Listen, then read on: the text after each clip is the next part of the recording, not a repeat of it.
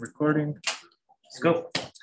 So we're fortunate today to have Dr. Jennifer McIntosh for our colloquial speaker, and she was also visiting this morning for the nice little AWG get together out in the lawn. I detected a hint of fall in the air. The temperature dropped below 120 degrees Fahrenheit, so a sure sign of fall's coming. Jennifer is a professor and distinguished scholar in the Department of Hydrology and Atmospheric Sciences. She also holds a joint committee with the Geosciences. You did your undergraduate studies at Whitman, graduate studies at Michigan, right? And then went on to do postdoctoral work at Johns Hopkins University. And has been here since around 2006, I believe. She's received numerous awards.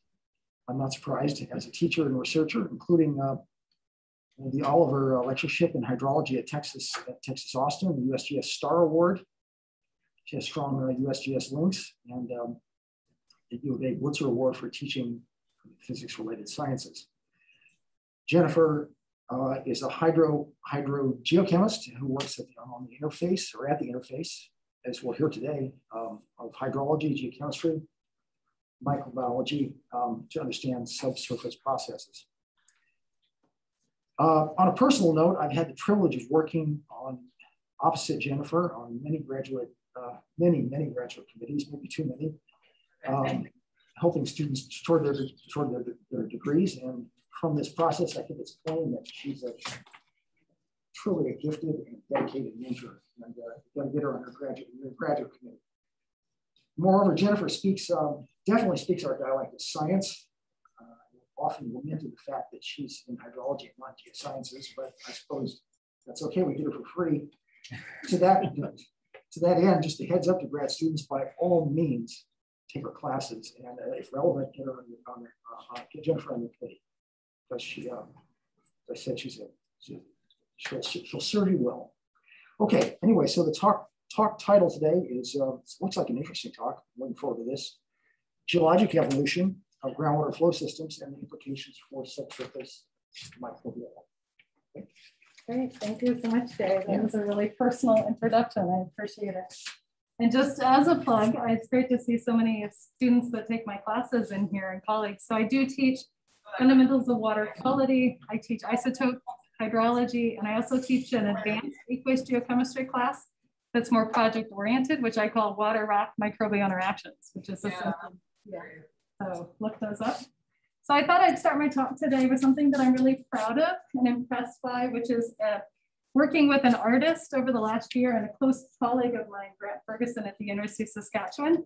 This artist, who's actually also a scientist, Dr. Luis Arnal, created this beautiful book that represents our research, in particular in the Western Canada Sedimentary Basin.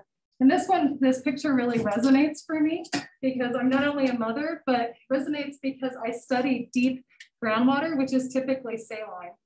And you can't really tell it, but it's a block print, and she's put salt on here to represent those saline fluids.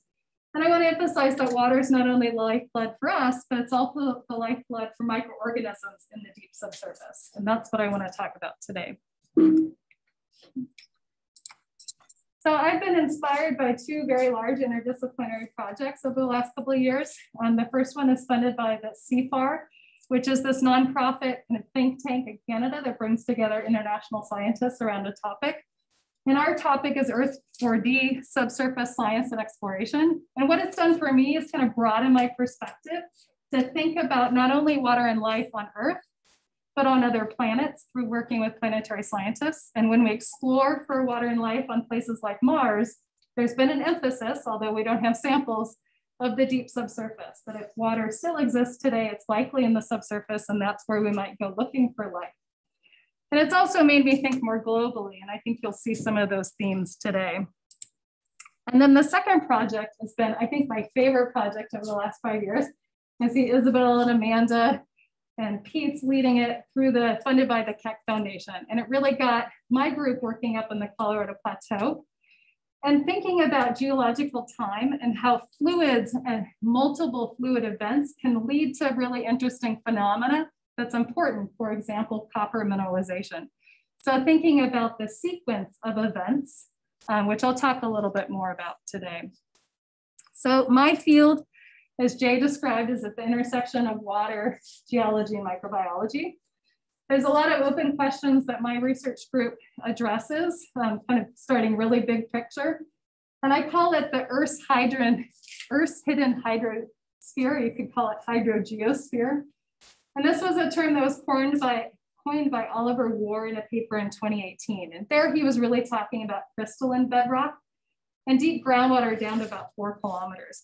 But the hidden part to illustrate the fact that we have relatively few windows into the subsurface to sample and observe and characterize these fluids and then the life associated with them. So my research group over the last several years has really focused on the distribution, transit time, and quality of groundwater from the Earth's surface down to 10 kilometers, which is about the maximum depth of water. Understanding what the distribution of subsurface biomass is and its history tied to that water. And then thinking about how changes to the Earth's surface has impacted both deep water and life, and how this deep water and life might be connected not only to the surface, so think more watershed scale, but also even deeper fluids, such as some of these fluids that have been isolated since the Archean, for example, in crystalline bedrock. So why should we study the deep subsurface? And by deep, I mean really beyond about 1 to 2 kilometers, up to 10 kilometers. Well, we've not only exploited oil and gas for over 100 years, as we move to a greener economy, we still need to use the subsurface. So we're talking about extracting resources like lithium and rare earth elements to, for example, power my family's 2 electric cars. We're also talking about disposing of waste products. So geologic CO2 sequestration, spent nuclear fuel. So they're starting to do that in Sweden and Finland, for example, and even hydrogen production. Not only the production of hydrogen, but also the storage of hydrogen, for example.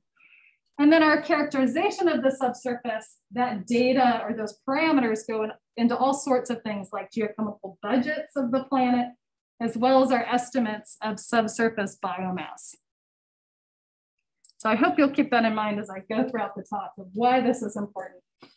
So I thought I'd start with this recent paper that Professor Grant Ferguson, my close colleague at University of Saskatchewan, led with the CFAR team, was to ask the simple question, what is the volume of deep groundwater? So to date, before this paper, we had pretty good constraints from Tom Gleason and others in the upper 2 kilometers. So we found it's about 22.6 million kilometers cubed of water.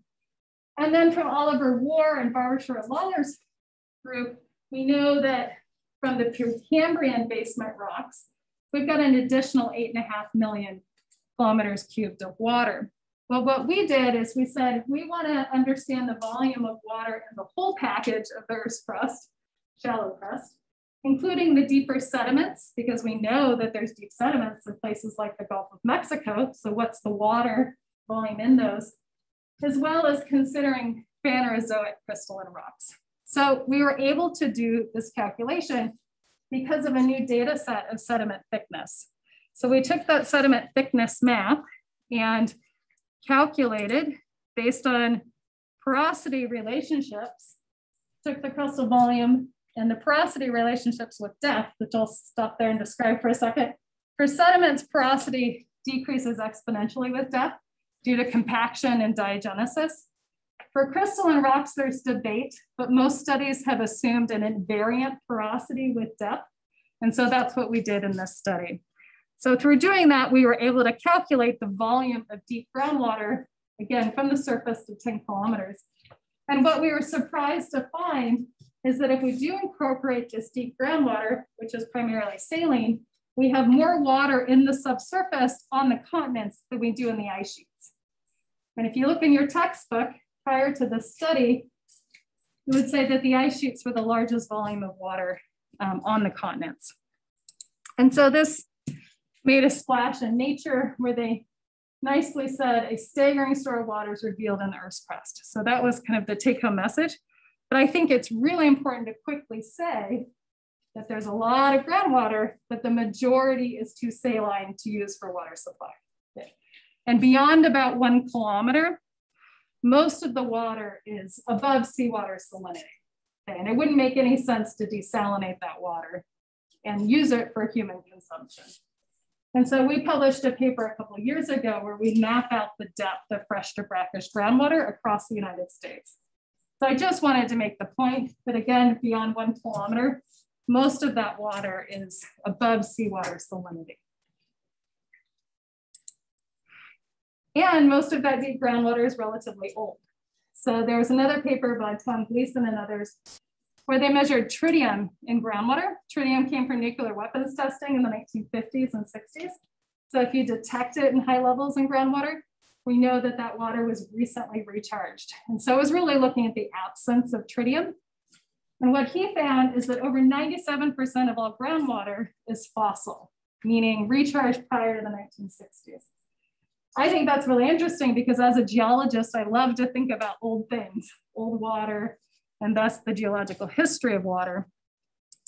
So if we look at it in a little bit more detail, my PhD student, Ji-Hoon Kim, compiled this data from a paper by Scott DeShecco and others. And it showed that beyond about 1 kilometer, most of the water is older than 50,000 years old. And the 50,000 year mark is really related to carbon-14 dating. So carbon-14 dating gets you to about 35 to 50,000 years old. So beyond that, we're talking of timescales of likely tens of thousands to hundreds to even millions of years old. So if we look at the even older water based on other dating techniques, such as helium-4, which comes from uranium-thorium decay of rocks, I just wanted to point out some of the timescales of these waters, that again, they're really on the order of tens of millions of years old. So some cases, the age of the sediment, if it was, for example, Paleozoic seawater that was trapped in these sediments as they were being deposited. And the oldest water on Earth comes from the deep mines in Kidd Creek and Sudbury, which is up in Ontario in the Canadian Shield, and Barbasher Lawler's group has dated those at about 1.8 billion years old. So what I think is really interesting is not just the oldest waters, but really the interface between water that is freely circulating on timescales of thousands to millions of years, interfacing with these much deeper fluids that are likely trapped for more geologic timescales. And if we look for the deepest relatively young water, we find it in the highest terrain. So you find the deepest Pleistocene age water in this basin in China. And it's a geothermal system. So it's a high mountain range with deep groundwater circulation. So keep that in mind because I'm going to come back to that point. And so we can think about deep groundwater in a slightly different way besides the age of the water. We can look at the origin of the water. And so there's something we call meteoric water in my field. And it's just a fancy term for water that's been in contact with the atmosphere. It came from precipitation. It's different than water that came from seawater or hydrothermal systems that's been altered by water rock reaction, or even these shield type brines. So meteoric water means it's still carrying the signature of precipitation. And so Grant Ferguson and I went into the USGS produced water database, as well as their NAQUA water quality database. And we just compiled all the data from the surface to as deep as we can go of water stable isotopes across the North American continent. And we went looking for groundwater that still carries this meteoric signature. So here I'm showing you its data that plots along what we call the global meteoric water line. So still carrying that precipitation signature.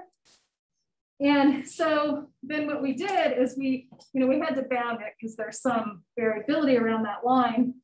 And then we mapped it out across North America based on what the studies have suggested as being the deepest circulation. So this is coming from, for example, in geothermal systems, what do they find from geothermometry as the deepest circulation depth? And that's what we assigned here. And so what we found across the North American continent is that there's variability, but it's somewhat predictable. So in the Western United States, for example, you get the deepest circulation of meteoric water. And there's places where meteoric water circulates beyond 4 kilometers. For example, in some of the hydrothermal systems along the Rio Grande Rift, for example, and up in the Rockies. In contrast, the shallowest circulation of meteoric water happens in the Midwestern US, in like the Great Lakes region, where the topography today is really shallow. I lived in Michigan for 6 years and I hated it. And you've got saline brine close to the surface. And so it's difficult to get deep circulation. So again, we can predict the locations of where you find circulating meteoric water based on the topography relative to the depth of those samples. And so we call that the topographic drop to depth ratio. And the way that you could think about it is like the geometry of the flow system. Water is primarily driven by topography in these meteoric flow systems. And where you've got high topographic gradients, like in mountainous regions, you can get water to deeply circulate. And so that's why we find the circulating meteoric water, again, beyond 4 kilometers in places that have the highest topographic drop to depth ratio.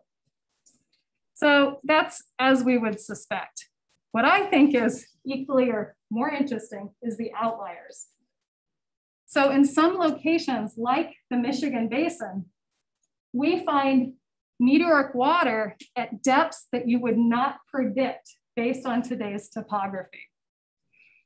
And so if I go all the way back to my master's and PhD back in the late 90s, early 2000s, this is what I studied. I studied Michigan underneath the Pleistocene ice sheets. So I studied groundwater that was derived from melting of those ice sheets. And the ice sheets not only provided the water, they provided the hydraulic head. Okay, so the Laurentide ice sheet, for example, added 1 to 4 kilometers of topography on top of the Michigan Basin. And so we find glacial meltwater deep into the Michigan and the Illinois Basin, as well as up in Canada, because of that, those ice sheets. More recently, my colleague Mark Persson and a PhD student of his, Aipeng Zhang, showed that the ice sheets not only supplied water and head, but it actually changed the permeability structure of the underlying sediments. So it actually caused natural hydraulic fracturing because of overpressuring of the water of the shales. So I introduced that concept because changes in permeability is important for driving water into the subsurface. And it did all sorts of really interesting things like cause induced seismicity in the Midwest. So on the other end of the spectrum are places where the groundwater looks like trapped Paleozoic seawater, but yet the topography is high enough, the topographic gradient's high enough, it should have been flushed. But we find trapped seawater at shallow depths today. And so one example of that will be the Paradox Basin in the Colorado Plateau that I'm going to come back to. So we hypothesized, I'll just give it away, that these are locations where this high topographic gradient is a recent geological feature. And that if we go back further in geological time, there wasn't enough topography or the permeability inhibited deep circulation of meteoric water. So I'll come back to that. So we can look at the circulation patterns in a different way. And we can ask the question, where and why are saline fluids not flushed? So the other side of the coin.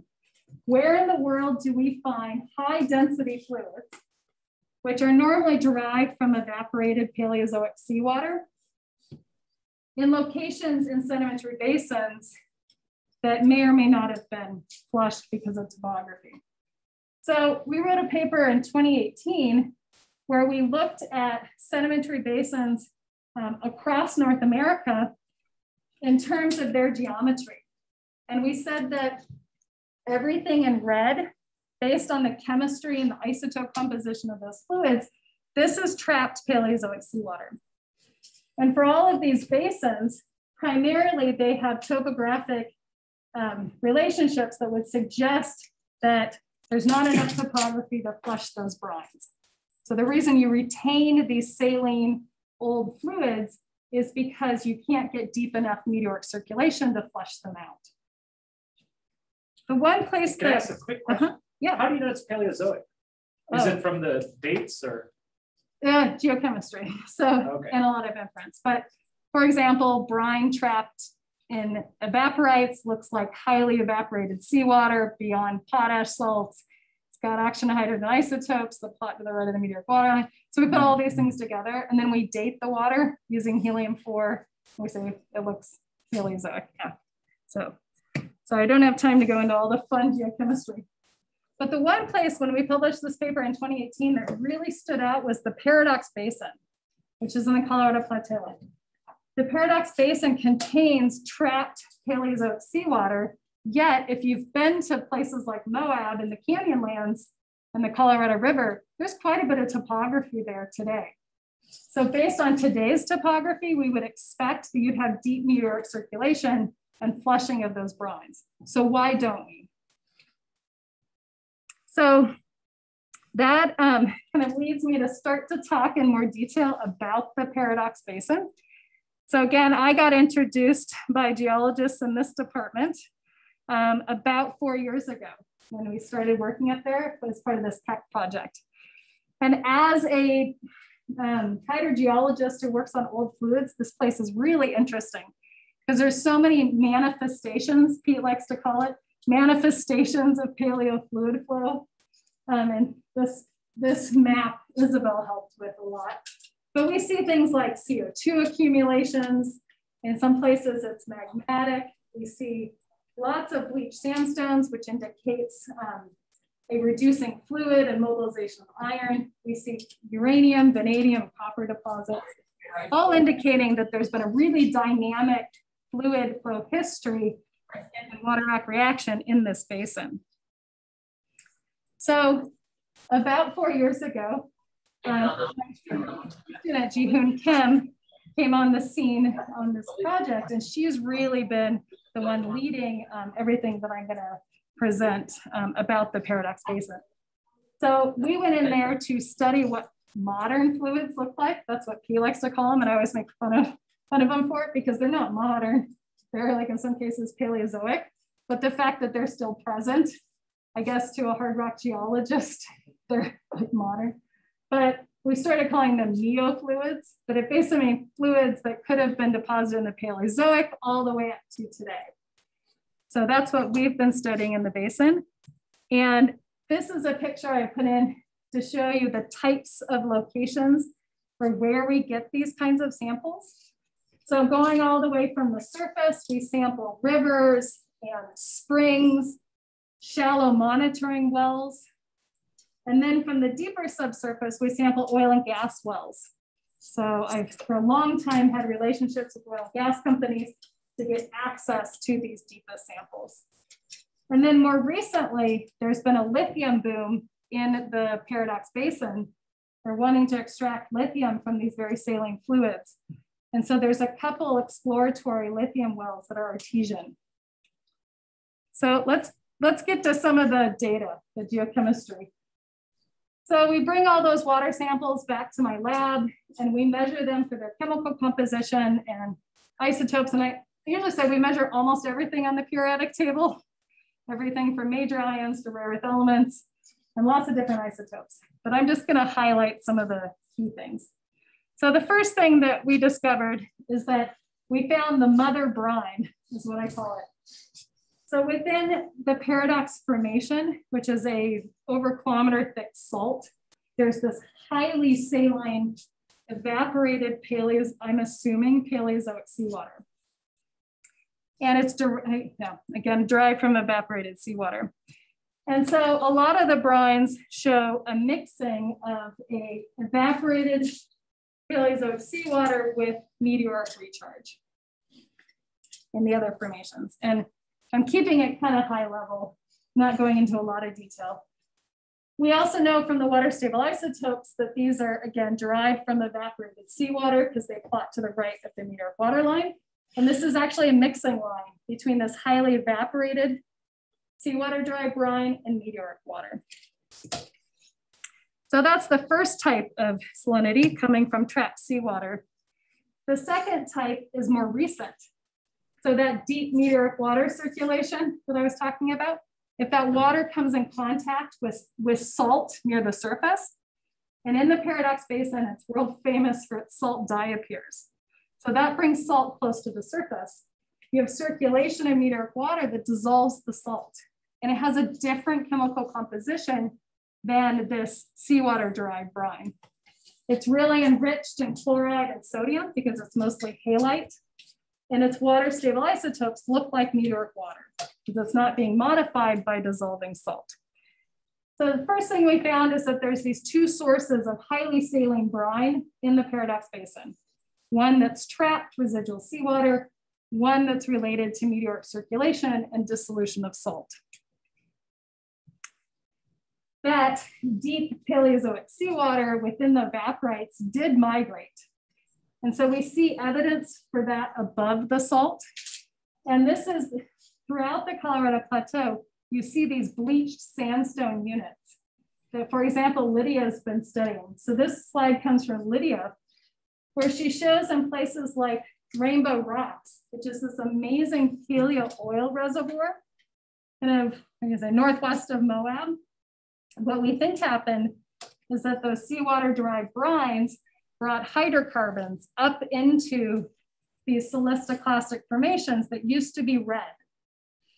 They've turned white because that brine was very reducing. It contained a lot of hydrogen sulfide, and it reduced the iron, transported it, and precipitated it elsewhere.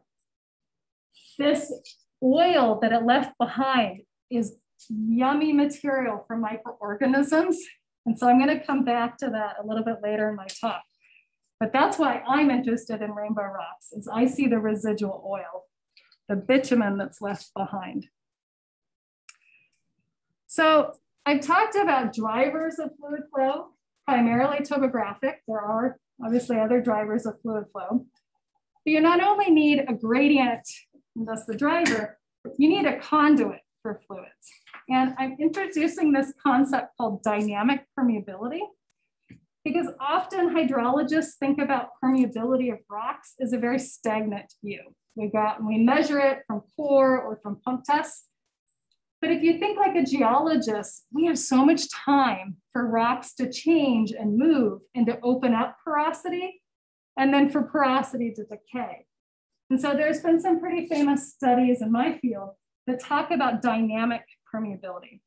And the idea that you may have an event, those could be earthquake driven, tectonic driven, whatever the driver is, that can open up a fracture or fault for a period of time. And it can enhance the permeability by orders of magnitude. And then of course the decay through precipitating minerals. So the point that I wanted to make is that you not only need a driver, but we also need permeability. And we need these things to happen at the same time. So I'll come back to that point. So we hypothesized that episodes of paleo fluid flow, like the reducing fluids coming up from the Paradox Formation salt and bleaching sandstone, occurred not only when you had a driver, in that case it was overpressuring from hydrocarbon generation from deep burial, we also had to have conduits open for those fluids to migrate.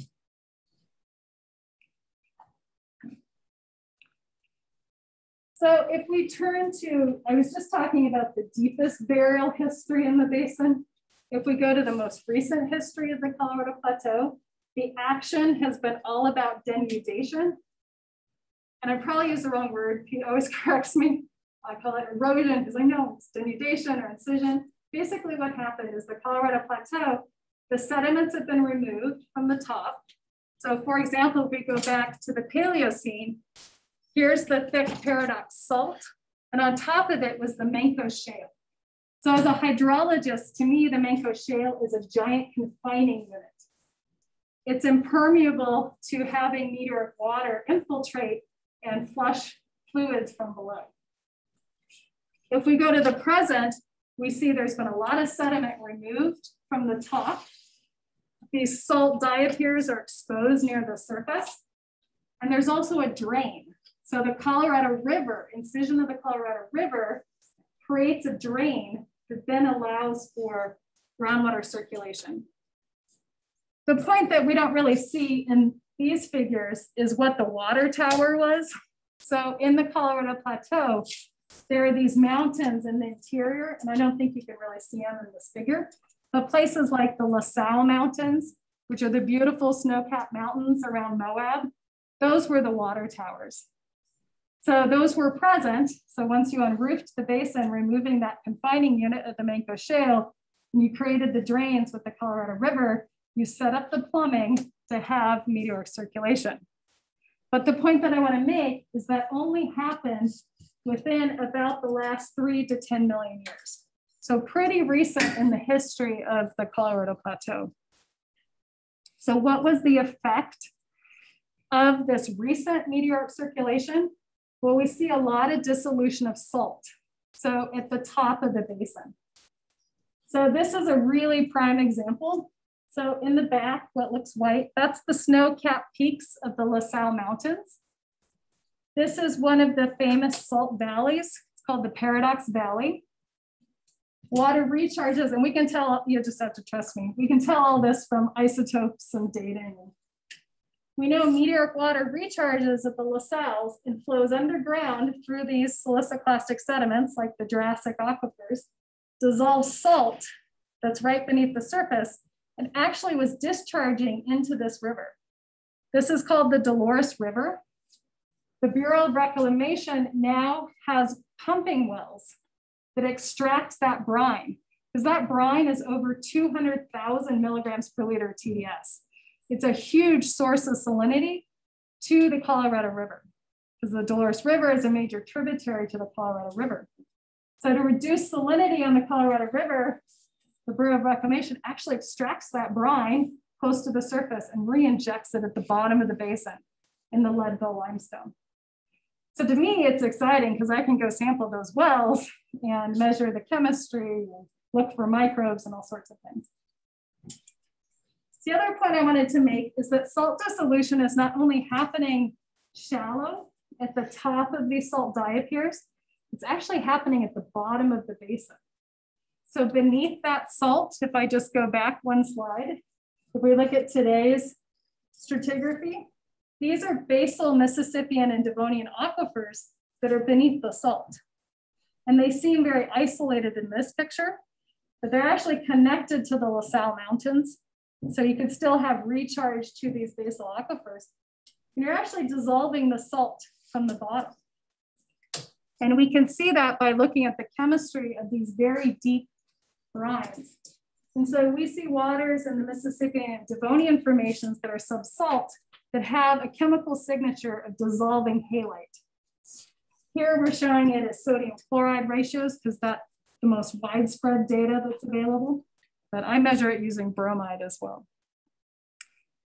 And if we do a calculation based on the salt flux in the Dolores River, and we make a bunch of big arm wavy assumptions about how much time this flow system has been established, at least since the Pleistocene, we've calculated about 400 meters of salt has been dissolved from the Paradox Valley. And that fits with Steve Langry's stratigraphic reconstructions, which is nice. But we see it not only in the Paradox Valley, we see it in all the other salt valleys that emanate out from these mountains in the Colorado Plateau. So very similar plumbing. As a hydrobiogeochemist, what excites me is not only the salt dissolution, but the biological activity. So you're not only dissolving halite, but interbedded with that halite is gypsum. And so you release sulfate. Interbedded with that gypsum and halite is black shale. Well, that is ripe for what's called bacterial sulfate reduction. So bacteria use that sulfate and they use that black shale and they reduce the sulfate to hydrogen sulfide. So those brine pumping wells that are shallow in the Dolores River, they're releasing over 200 milligrams per liter hydrogen sulfide. Yeah, so if you know anything about that, that's really high. I love this sign. It makes me feel it seems dangerous, but it's not. It's all outside. But anyways, we know that this was created by bacteria because we see that they fractionated the sulfur isotopes. So we've measured all that.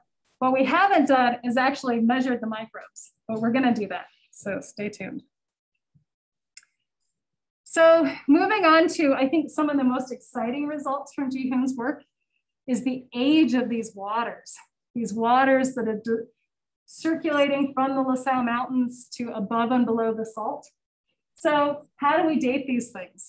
You know, in the Paradox Valley, circulation timescales are within the last 50,000 years. So we can use carbon-14. But beyond that, we have to use other tracers. And so typically for dating old groundwater, most people use helium-4, which I described comes from uranium thorium decay, but it's challenging. There's so many assumptions that go into helium-4 dating: the external flux, the aquifer properties, the uranium thorium content of the aquifer. So we'd like an additional tracer. And about 10 years ago, this new tracer came on the scene called Krypton 81. And it's really exciting because it has a long half-life and allows you to date waters up to 1.3 million years old. Starts at about 40,000. So it kind of starts where carbon-14 ends. And it gets you to about 1.3 million years. It only comes from the atmosphere. It's naturally produced in the atmosphere. It's recharged with groundwater, and then it radioactively decays. And there's no subsurface sources. So it sounds ideal. The problem is that krypton is in really low levels in groundwater. So it used to be that you had to collect something like 10,000 liters of water in the field and bring it to the lab. So that's why there's like one krypton study from the Nubian sandstone aquifer that made a big splash about 10 years ago. So the latest and greatest is actually a gas extraction device that my colleagues in China made for my research group, which I'm incredibly lucky. And Ji-Hoon has become the expert on operating. So we take it in the field and you plumb it to the well, and then you wait about 4 hours. You let the water run through it, and there's a gas permeable membrane that extracts the krypton and all the other dissolved gases into this stainless steel canister. Sounds easy, it wasn't. This pump died about 4 times because of the red dust in Moab. It was the nemesis of this thing, but she finally got it working. So what do her results look like? So the data is somewhat in stratigraphic order. So here's the Pennsylvania Paradox Formation, which is the salt. And what she showed is that, again, the shallow aquifers have Krypton 81 ages that are similar to carbon-14. They're Pleistocene to Holocene in age. We see an oxygen isotope shift, a cooler, wetter climate in the Pleistocene compared to the Holocene. But as we go down with depth into the Permian Cutler Formation and the Honecker Trail above the salt, we find groundwater that is up to about 900,000 years old. And so it gives us some constraints on the time scale of circulation. What was shocking to us is that we found 800,000-year-old water, which to me is young, beneath the salt in these basal aquifers.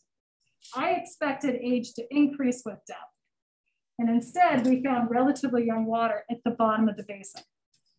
In retrospect, that makes sense now that we put all the pieces of the puzzle together and we see that there's meteoric water, we see there's a lot of salt dissolution. And this gives us an idea of what the timescales were. I'm going to skip over the helium-4 results because they're a totally different story. But I am going to show you some noble gas data that shows that at the bottom of the basin, we've got noble gases that have actually been flushed by this recent meteoric water circulation. So, and I think I'm getting short on time, so I'm going to kind of skip over a few things to get us moving forward to talk about the microbiology. So we know something about meteoric circulation, and we think that it is impacted by the geological history of the Colorado Plateau, that recent denudation, driving recent infiltration, and why you retain these brines close to the surface. But we want to now know, how has that impacted the habitability or conduciveness for the subsurface for microbial life? We know that microbes are found in a lot of locations in the Earth's crust, down to 4 kilometers. We know that the majority of biomass in the subsurface is microbial. It's mostly bacteria and archaea. And we have some idea today what the depth of microbes might be based on the geothermal gradient. So we know microbes can survive up to the maximum temperature that's been measured is about 122 degrees Celsius. I would argue that's too hot. Most studies that have looked at multiple parameters, environmental conditions for microbes, think that it's more like 80 degrees Celsius. So there is a temperature limit, and that's often what kills microorganisms in the subsurface. So to me, looking at microbes today is a very static view. Again, as a geologist, I want to know, how has movement of the Earth's crust and change in the geothermal gradient and circulation of water impacted the history of microbes in the subsurface? So I go back to this really simple cartoon from years ago, and you can think of that there's a biogenic floor. There's a maximum temperature and thus a maximum depth at which microbes can survive. But if we think about the Earth's shallow crust going up and down, going down with deep burial, you reach above 80, 100 degrees Celsius when you generate oil and gas. So periods of oil and gas generation, you would have sterilized reservoirs for microbes.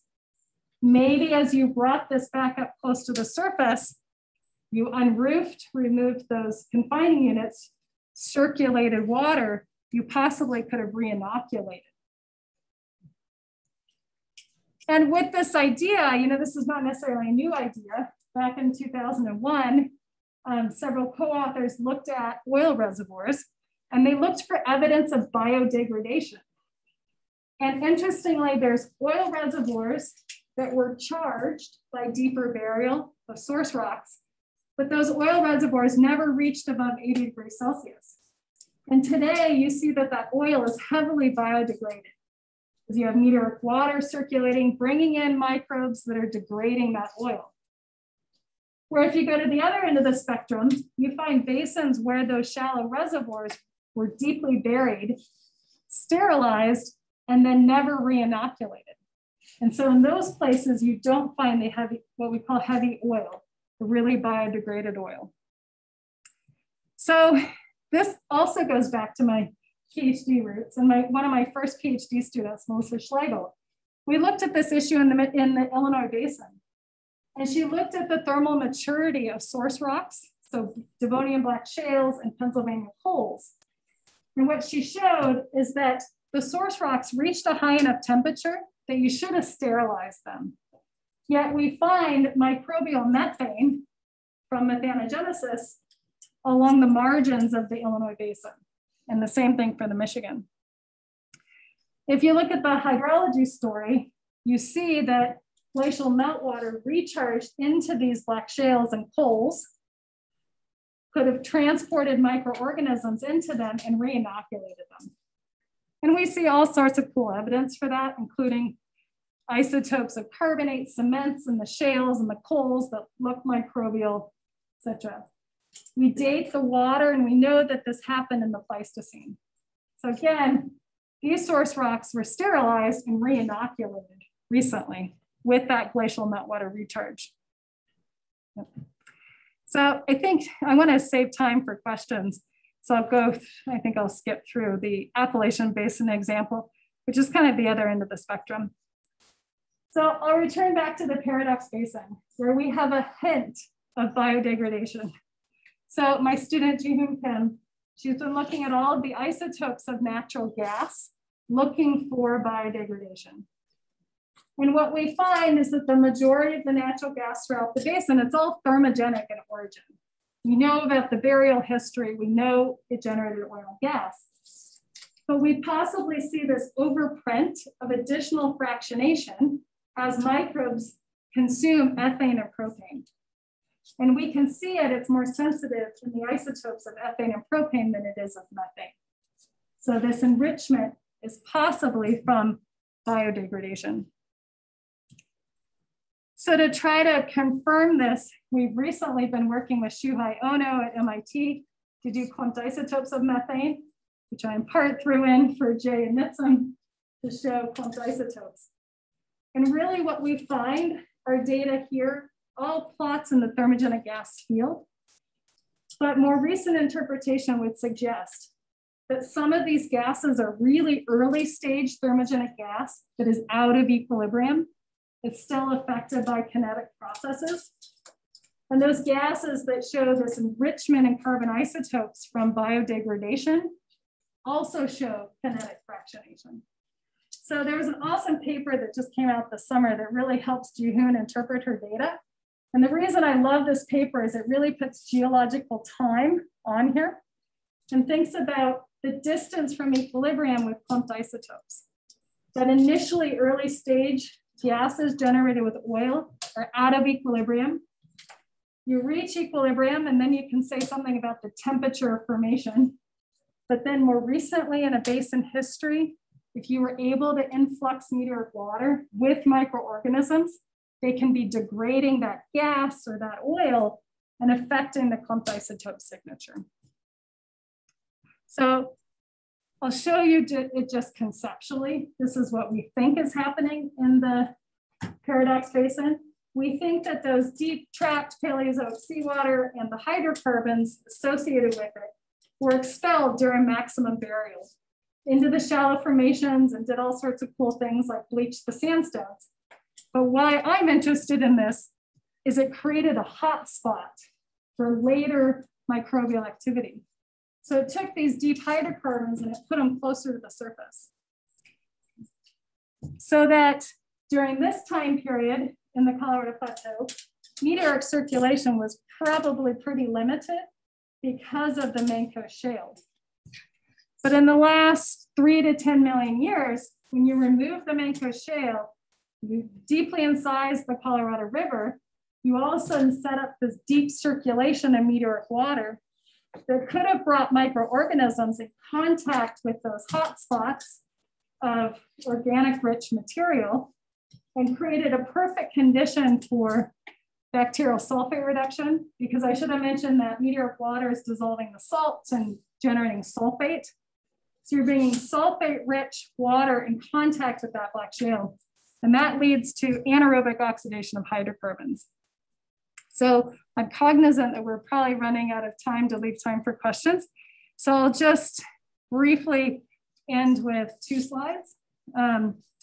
So all of this work in the Colorado Plateau through the PET Foundation project, as well as my CFAR work, kind of thinking about deep space and time, has led us to a recently funded project by the National Science Foundation in the FREST program, where we're essentially going to go looking for life with this hypothesis that in the Colorado Plateau, there were time periods and places where the conditions would have been sterilized or not conducive to life, and that this recent landscape level change of the Colorado Plateau has possibly re-inoculated these deep reservoirs.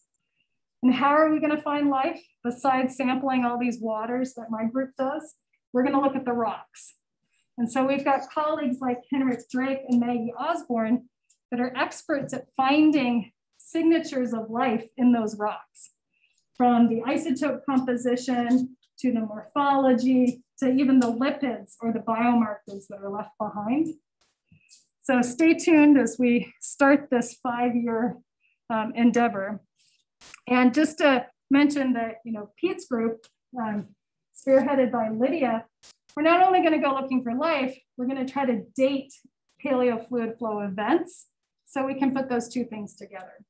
So we know the timing and we know the potential for biology, but we also want to know something about the drivers and the patterns of circulation of those fluids.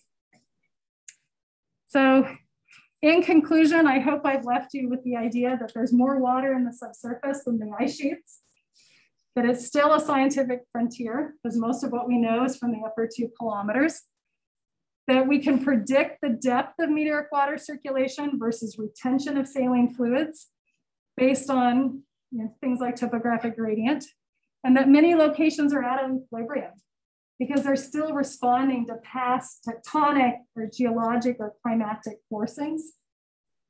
And that the Paradox Basin is an awesome place to play and work because there's so many examples of the phenomena that I was talking about. And that why should you care? Because we're all going to continue to use the subsurface. Even if we abandon oil and gas wells, we still are going to need to store things. We're going to need to extract things from the subsurface. So thank you for your attention, and thanks to all of the students that were really behind all of this work, collaborators, all of the industry partners that help us give access to samples. And I'll end with, again, one of my favorite pictures from Dr. Arnold's book, emphasizing how precious our water resources are. Even though they're vast, they're still limited. So thank you for your attention. Hopefully there's some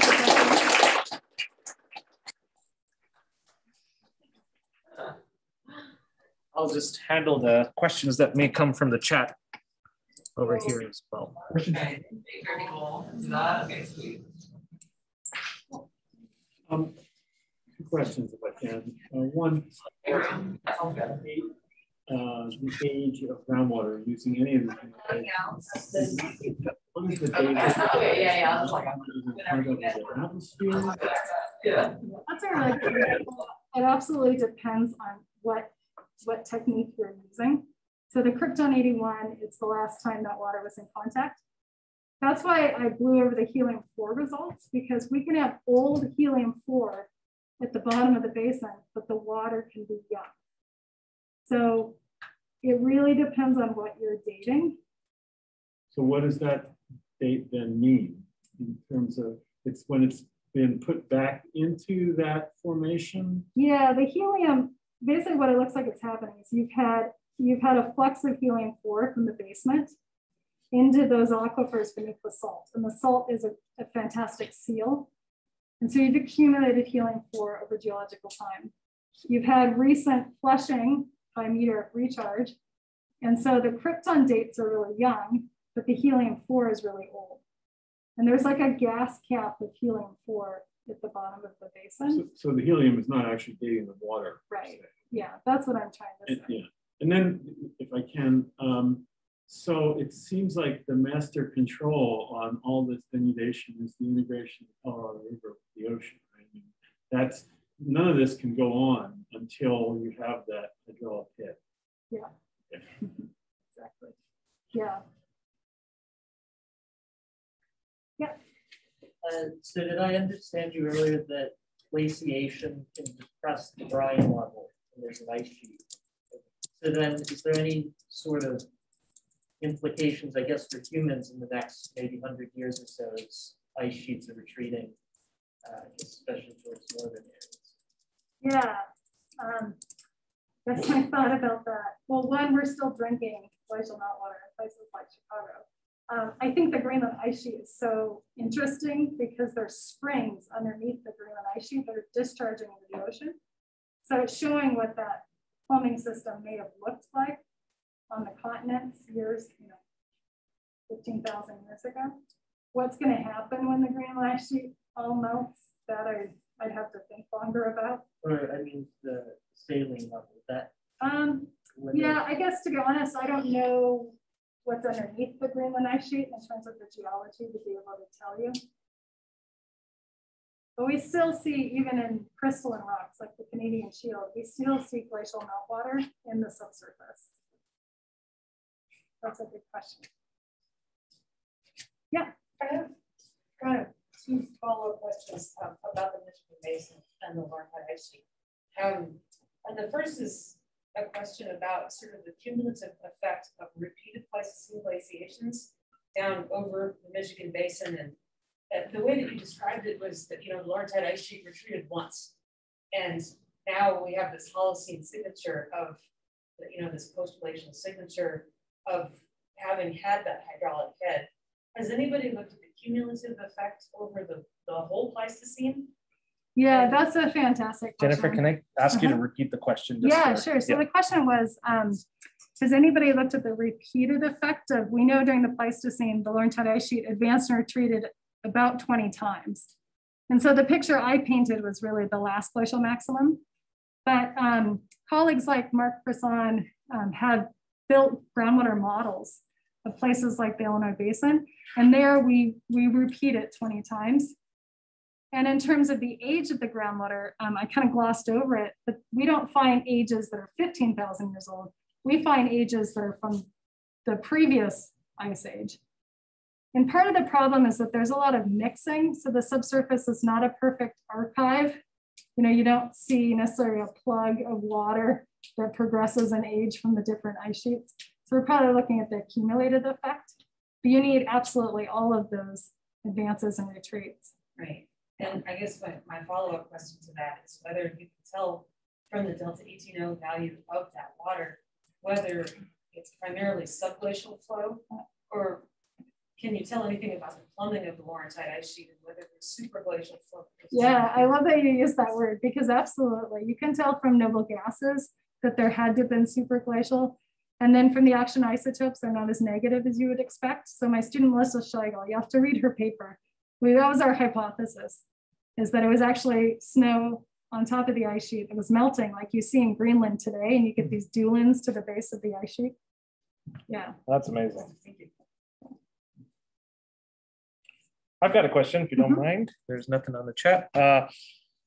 So I guess I was wondering about whether you have people that you collaborate with that look at the species level of the microbes that are there and potentially get maybe a handle on either their evolution, and I know that's incredibly difficult, but or just the modern distribution. Like, you know, can you say anything about what's living down there, how they've changed, and what's kind of the controls on that assemblage? Yeah, that's a great question. I guess the short answer is yes. So I'm not a microbiologist, but I work with microbiologists, and we've published on microbes, say, in coals in the Powder River Basin or these shales in the Illinois Basin. So we're going to do that kind of work in the Paradox Basin. We're not only going to look at who's present, but also what they're doing to try to understand. I suspect that it's going to be bacteria and archaea. That's what we find everywhere. But we're going to be doing those comparisons, because that's what I find most fascinating, is how to life in the Colorado Plateau compared to life elsewhere.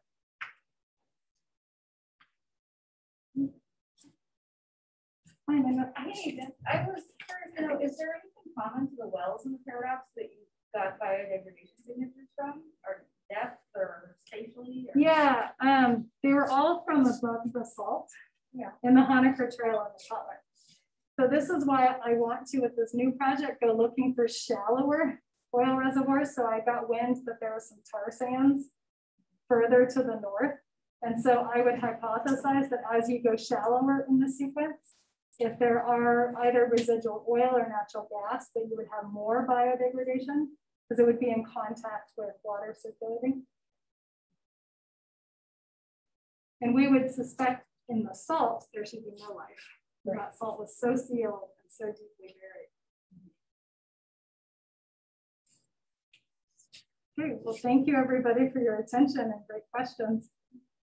Okay, another round of applause. Thank you very much.